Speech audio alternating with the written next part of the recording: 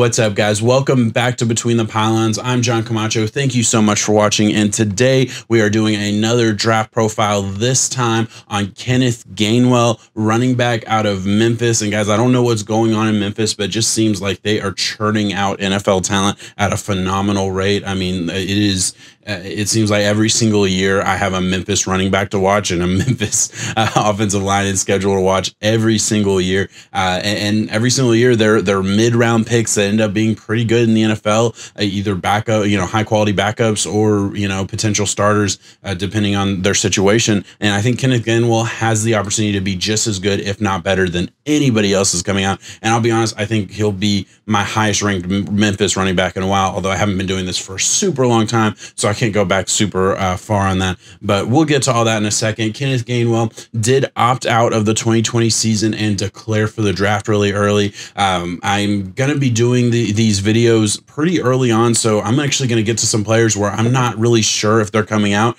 So I feel really good about, at least starting with guys that I know are going to be in the draft and I know we're going to get drafted. Kenneth Gainwell, another guy, absolutely going to be drafted. I think we'll get to where I think he should go and all that. Let's actually jump right into it now with the film portion of this video. And the first thing I want to point out is just his ability to maneuver in traffic. Same thing I loved with CEH was his ability to kind of cut and weave his way through the line. Has such good vision, such good instincts at the point of attack. So you'll see very, very subtle stuff right here, but just his ability to cut through this hole and explode through it at a phenomenal pace. I found that very good. And then obviously gets kind of bottled up by two defenders, but lowers his head and shoulder and falls forward for about 6 yards.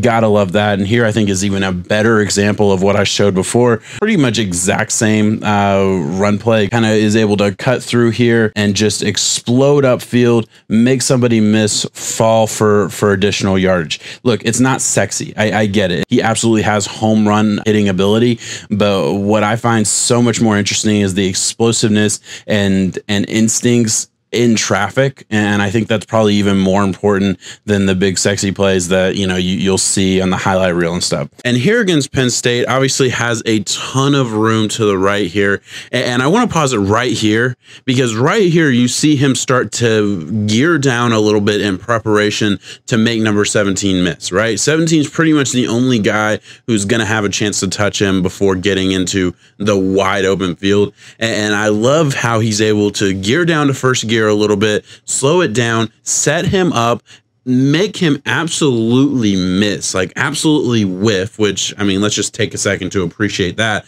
And then the second he is past the defender, immediately able to gear back up to third or fourth gear and just off to the absolute races down the sidelines. That is the type of playmaking ability that I like to talk about here with Kenneth Gainwell, because it's not just his ability to weave in and out of traffic and holes, as I showed in the first couple clips. It's also the ability to make people miss in the open field and make the most of it when he does. And on this play, you're going to see Kenneth Gainwell really show his one-cut running ability here. You'll see a little bit of a stretch play, kind of gets to decide where he wants to go with the football here. And the second he identifies the hole right here, he puts his right foot in the ground, explodes upfield through the hole, and shows his home run hitting ability by getting to the second level and obviously getting all the yards he can out of this play. And I do want to bring it back just to show one quick little thing, something that I noticed throughout watching his film, that every once in a while you will notice that when he makes this quick cut, when he makes this quick decision, he kind of has to regain balance, and he does it very well. Like, he doesn't lose momentum while regaining balance, but you can kind of see here that quick little arm flail, that's that little bit of a second step that he has to take after exploding to just kind of, I think, catch himself while also moving forward. It's a very slight, very small thing that I noticed that I wanted to bring up just because I saw it on this play and I think it's worth noting. Again, I don't think that's something that I'm going to critique him very hard on, and I don't think it's something that really anybody would give him super negative points for. for. But it's worth noting every once in a while shows a slight lack of balance. I think that's something that I'm sure his coaches at the next level will notice and will work with him on. And then here, Kenneth Gainwell is going to be an absolute dual threat. And this is just one play to show that. Here you'll see really good hands to catch that ball, pluck that ball out of the air. And again, I talk about this all the time, and I've mentioned it multiple times, but really just doesn't have an issue gearing up to that top speed. I think that's one of the biggest things when you're looking at college players, especially, you know, Memphis, lower tier guys. How quickly do they get that second gear? Because in the NFL, you don't really have time for a build-up speed unless you have elite build-up speed. Let's move on over to the skill chart here. I'm going to pull it up right now. And let's just run through this very, very quickly. We're going to start here at the top with vision. As you can see, at a 4.3, that is technically a negative grade on my scale. 4.5 being kind of the baseline neutral grade, and it goes up and down from there. So at 4.3, no, not a great grade, but I actually don't really blame Kenneth Gainwell a whole lot for the reason I'm putting this at a 4.3. It was really just the scheme. The run fits weren't very complex by any means. It was very simple, very easy to discern, and he really just only had one decision, and that's okay. You know, that's not really a bad thing, but it was just one of those things where I couldn't give him a positive grade for something I really just didn't see a whole lot on film. Agility, short area quickness, all just a little bit below elite. I always call elite 7 to 9 is like where I put my elite, and 7 to 8 is like elite, and then 8 to 9 is like elite, top of the top. He's just one step below that. Really, really good. Definitely NFL quality agility. Definitely NFL quality short area quickness. Love his acceleration. Gets to top speeds very, very quickly.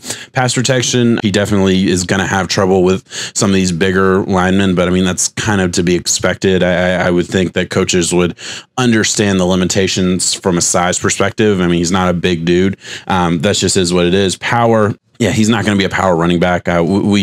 We know that. I mean, he can run with good power, but he's not even like CH. CH was almost like a bowling ball when he could truly just run through people. It was some of the most amazing thing. And that was like one of the biggest reasons why he was my number 2 running back, was that he had all of the talent of you know, what I showed with Kenneth Gainwell. Very good, you know, agility, very good short area quickness. But then on top of that, could truly just run through people that were bigger than him. I never really saw that from Gainwell here, so that's why that power is so low. Pass catching is elite. He is top end. I showed it a little bit in the film review, but with the film review, I try and just show a little bit of all the things I like about him. But there was a litany of plays where they were getting him the ball in space, and he was able to make a move and make people miss. Great player. I encourage you to go check out his highlights on YouTube, wherever you can find them, because he has some great highlight reel plays. Plays with pretty good patience. Very good at breaking tackles, bounces off defenders very, very well. His ability in the open field is awesome. I mean, as you saw, he put the Penn State defensive player on ice. I put it at a 7 for ability in the open field, because I actually do think he can get better, but it is elite. I think he's very, very good one-on-one versus just about anybody, especially at the college level, and I think he'll be pretty damn good at the NFL level as well. And then pad level and balance, yeah. As I've said throughout this video, and as you saw, I mean, he bounces off people, so you have to love that. I'm a huge fan of this kid. I love the running style in general. I love a combination of a guy who is essentially a scat back. Like, he's a speed runner for the most part. But he also just has the ability to just run through people and bounce off tackles and all these other things. I'm a huge fan. We'll see where his final grade goes. There's going to be a lot of other things that are going to come into this. And with a guy that missed all of 2020, the offseason is going to be a big part of this. So I'm not going to give you what my final grade for him right now. This is just going to be kind of a cursory film review to kind of get a good idea of what type of player he is. And hopefully I've done that so far. I will tell you, I think he is going to be somewhere in that 3rd round running back range. I think he can absolutely be a lead back in the NFL. I think he'd be served really well by a running mate. That's kind of where the NFL's going for the most part. Every team has, you know, one or two backs that carry the load, you know, pretty evenly for the most part. Obviously, there's exceptions to that. I think, you know, for the fantasy communities that are looking for maybe guys that aren't as well known, this is a name that I think you should quickly be associated with, because I could absolutely see him falling into a situation that works out really, really well. Again, though, I do have him as a day 2 pick, a third round pick right now. We'll see how it all plays out. I still have not gotten through everybody that is most likely going to be drafted. I'm trying to just make my way through it. But Gainwell, I'm a huge fan of. I love the running style, and I think he absolutely belongs in the NFL. Just another in a long list of Memphis runners that have come into the NFL and made a name for themselves. But all right, guys, thank you so much for watching. Please like and subscribe if you like this video. If you're interested in more draft profile videos, subscribe to this channel. I'm putting out 2 a week, so you can check that out. Let me know in the comments what you think of Kenneth Gainwell, what you thought of my take on Kenneth Gainwell, and who you would like me to do another draft profile on soon. Thank you so much for watching, guys. Peace out.